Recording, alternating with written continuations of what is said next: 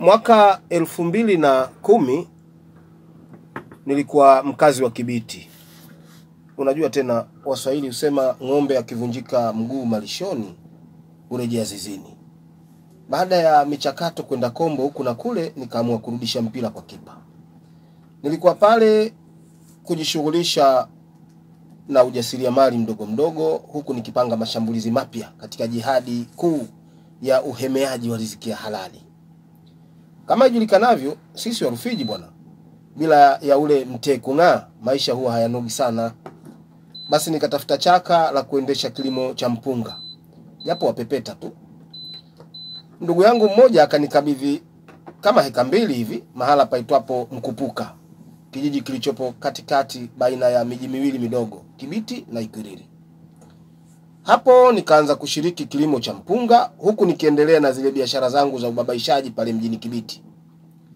Mpunga uliitika kiasi cha kunishawishi kuihamishia familia nzima shambani mpunga ulipoanza kuinama, ili kuongeza nguvu kazi ya kupambana na ndege waliokuwa na uchu mkubwa wa kufanya uharibifu wa zao hilo pendwa.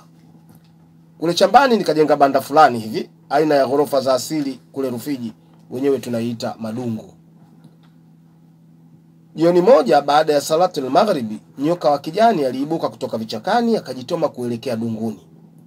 Tulipotahamaki tayari alikuwa akipanda katika nguzo.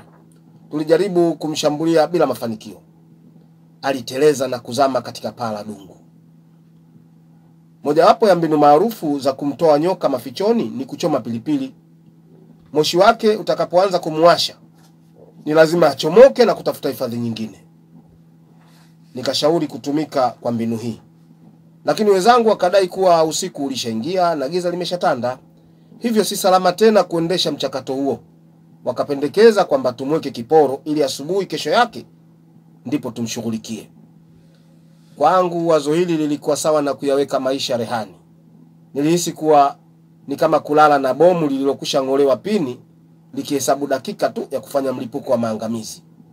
Nikalipinga kwa nguvu zote. Ingawa walinipa matumaini kwamba nyoka wa aina ile aghalabu huwa si mkorofi, na bila shaka amevamia mle dunguni kwa ajili ya kuinda panya na mijusi tu kwa ajili ya mlo wake, na kwamba hana madhara sana kwa binadamu isipokuwa akorofishwe mno. Baada ya kushindwa kuwashawishi, niliwaambia kwamba iwapo hamtakubaliana na hoja yangu, basi mimi sitalala humo dunguni, maana sitapata usingizi kamwe. Unajua mimi na mahala penye nyoka huwa hatuna usuhuba hata kidogo. Ni akheri mnyamambuai utasikia mchakato wake, hata mikito ya nyayo zake au kushumu harufu yake. Nyoka hana sauti wala mlio wala kelele. Hivi niliwaaga kwamba mimi nitakwenda kulala mjini Kibiti. Kesho inshallah baada ya alfajiri tu nitarejea. Walinisihi kuwa huu ni usiku na kule ni shambani na vichakani, hivyo ni vyema nikabaki pale tumtegemee Allah. Wapi, sikuwaelewa kabisa. Nilale chumba kimoja na nyoka? Hapana. Nikawaaga na kuanza safari kuelekea barabarani kwa ajili ya kutafuta usafiri wa kwenda Kibiti. Nilipokuwa napiga hatua ya kwanza tu, kijana wangu wa mwisho aliyekuwa wakati huo na umri wa miaka 4 hivi akaniuliza, "Baba, kwani wewe umuamini Mwenyezi Mungu?" Swali hili liliamsha vicheko na mshangao na hata shangwe fulani kwamba nimebanwa, na kwangu lilikuwa kama mshale wa moyo. Lakini nikamjibu kwa mkato tu, "Ninamwamini, isipokuwa nataka moyo wangu upate utulivu." Bila shaka nilikariri jibu la Hadhrati Ibrahim alayhi salatu wasalam lililokuwa katika Qur'an tukufu, "Bala walakin liyatma'inna qalbi." Naamini, lakini nataka utulivu wa moyo. Lakini pamoja na kukanyamazisha kale ka bwana mdogo kwa majibu mepesi tu, njia nzima nilikuwa nikitafakari juu ya swali lile. Shauku ya kutafuta undani zaidi juu ya dhana hii ya kutawakali juu ya Allah ikaibuka. Nikaanza upya utafiti juu ya falsafa hii adhimu. Katika pitapita zangu vitabuni nikakutana na kauli moja ya Mtume sallallahu alaihi wasallam iliyopokelewa na Hadhrat Anas ibn Malik radhiyallahu anhu kwamba mtu mmoja alimwacha ngamia wake bila ya kumfunga, kisha akamuuliza Mtume mtukufu sallallahu alaihi wasallam, "Ya Rasulullah, aaqiluha wa atawakkal au atulikuha wa atawakkal?" Ewe Mtume wa Allah, nimwache huyu ngamia halafu nitawakali au nimfunge ili nitawakkali? Qala a'qiluha wa tawakkal, mfunge kisha utawakkali. Hapa nikapata jibu moja ya kwamba utawakali juu ya Allah nako kuna kanuni zake. Iwapo kanuni za tawakkul hazitatimizwa, huko kutakuwa si kutawakkal bali ni kumjaribu Mola wako. Hali hiyo itakuwa sawa na ile hadithi ya shetani aliyemjaribu Bwana Yesu akimtaka ajitupe kutoka mlimani, na kwamba Allah atamwekea malaika wa kumdaka kutokana na tawakkuli yake. Kwa hoja hii Bwana Yesu hakuwa na kona nyingi kwenye majibu yake. Alimwambia kwa mkato tu, imeandikwa usimjaribu Bwana Mungu wako. Shetani yule akaishiwa hoja na hila. Inasimuliwa kwamba Hadhrat Umar ibn al-Khattab radhiyallahu anhu kuna wakati aliwahi kuhama mahala palipokuwa na ugonjwa fulani wa maambukizi. Alipokuwa njiani kuelekea kwingineko, baadhi ya watu wakamuuliza, ewe Umar, unakimbia kudura ya Allah? Akawajibu, hapana, isipokuwa ninatoka kwenye kudura moja ya Allah ninaelekea kwenye kudura nyingine ya Allah. Saluti kubwa kwako Ibn al-Khattab. Wale jamaa zangu walitaka nilale na nyoka dunguni, ila hali Kibiti kulikuwa na kudura nyingine ya Allah. Kumbe nilikuwa sahihi.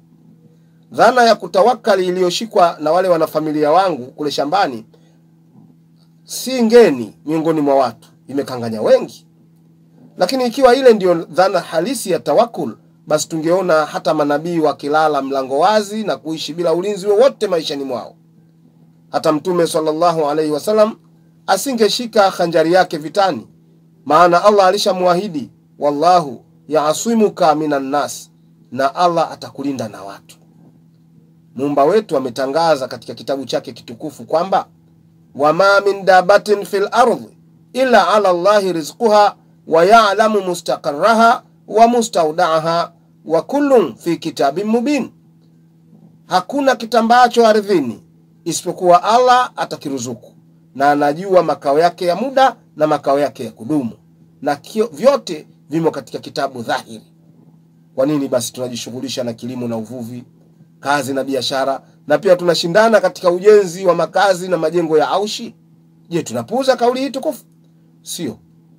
Maana hata Allah mwenyewe ametuhimiza, fantashiru fil ardhi wabtaghu min fadlillah, tawanyikeni katika ardhi mtafute fadhili za Allah.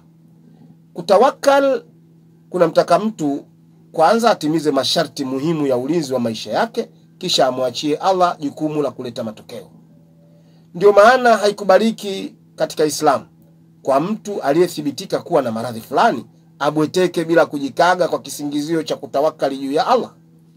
Mjumbe wa Allah sallallahu alaihi wasallam alishatutanabahisha kwamba likulli da'i dawaun, kila ugonjwa unayo dawa. Hivyo njia bora ya kutawakkali katika ugonjwa ni kujitibu kwa kula dawa. Hadhrat Ahmad alayhi salatu wassalam alipata kutuhusia kuwa hata tunapomeza dawa kwa ajili ya homa fulani, tusitawakkali juu ya dawa, bali dawa iwe njia tu ya kutawakkali juu ya Allah. Maana mtume wetu sallallahu alaihi wasallam alitufunza dua ya kunywea dawa akisema, semeni bismillahi shafi'i, kwa jina la Allah mponyaji.